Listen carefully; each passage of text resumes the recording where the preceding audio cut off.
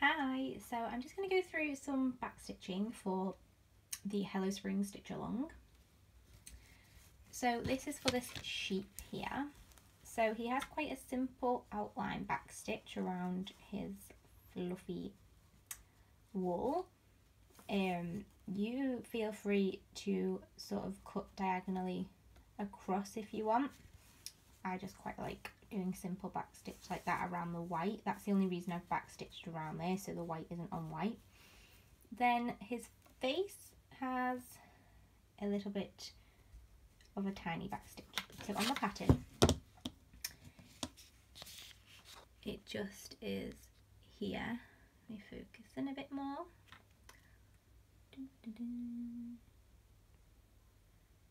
You can barely even see his eyes, but they're here.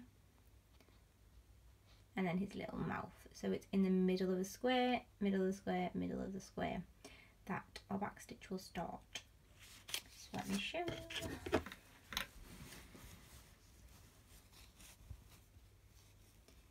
So for his eye, we're going to come up,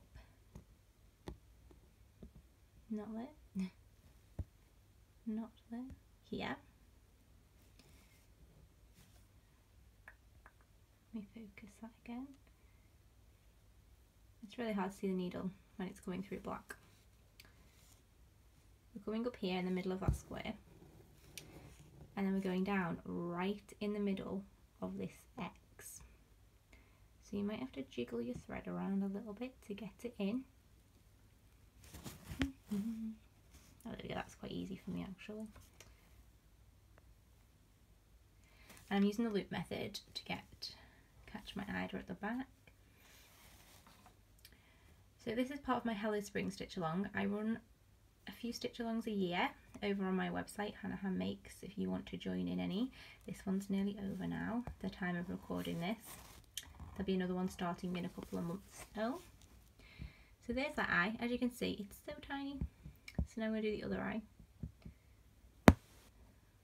in the middle of this square. And then again, you're just going to go right into the middle of that X.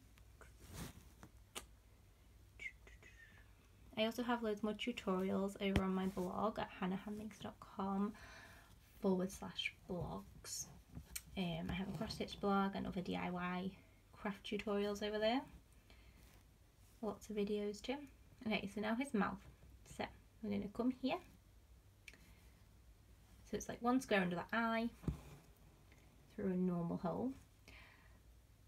And then we're going down in between this and this. So we're going in the middle there. There's a nice gap there for me all ready to go into.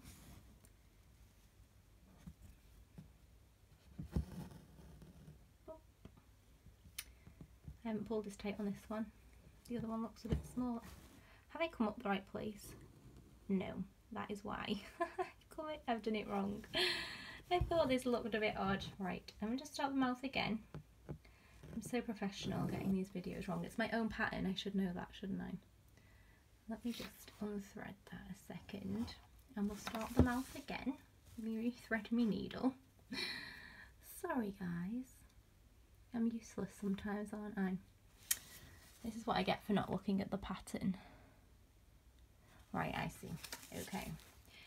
So we are coming up direct one square under the eye, but not here where I just was, in the middle of the square. Here. And then back down into the middle again, where I said where that gap was. That looks a bit better, a bit tighter and smaller. That's right. Okay, so again, so we're directly under the eye in the middle bit of the square. It's so hard to see on black eider, isn't it? I mean, with black thread. Try and brighten it up a bit so you can see where it's coming through. That's a bit better, isn't it? There we go. And then down into that same hole. And we have a little mouth. He looks a little bit evil, this sheep, doesn't he? So yeah, if you want to see any more tutorials or join in any stitch alongs, come over to hannahhandmakes.com.